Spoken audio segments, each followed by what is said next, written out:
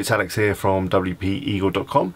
In this video what we're going to be doing is adding some links to our content, so some text links and some image links off to other websites or to other pages on our website.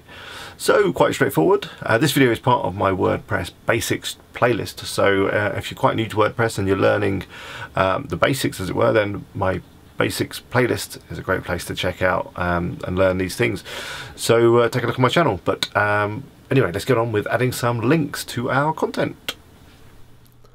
Okay, so I'm over at the vanilla site that I've got set up. It's called vanilla because it's just running the basic WordPress theme that comes when you install WordPress. Nothing fancy, and it's just to demonstrate everything within this WordPress Basics playlist. Anyway, so let's start adding some links. We'll just add some links to this homepage here, which I set up in a previous video within the playlist. So if you haven't seen that one, do check it out. So to start with, we need to edit this page. So I'm going to click edit. I'm obviously logged into the website. And to add a link, it's really straightforward, to be fair. So you can do it to text or images. So I'm going to add a bit of text just to make it a bit clearer rather than just link the Latin. So visit our services page. And to make that a link, I would highlight the text that I want to make clickable. And then you click on this insert edit link button, which is a little chain.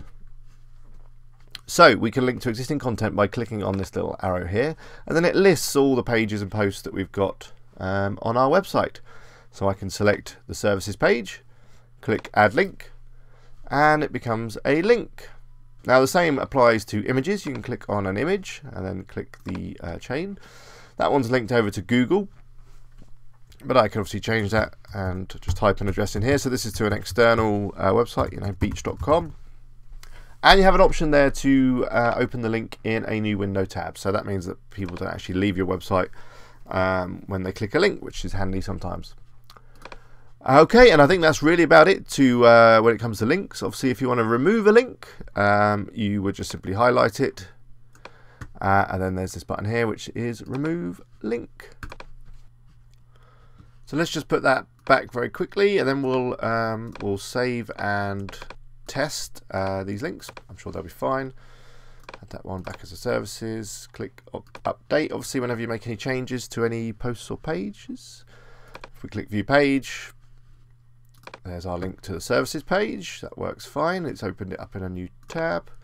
And there's our link to beach.com, which is lovely. So that's the end of this video. I hope it was useful. If you have any questions or comments, please leave them below. If you like what I'm doing, please click the like button and subscribe to my channel for more WordPress goodies. When I say goodies, I mean videos, obviously. And I will see you soon. Bye.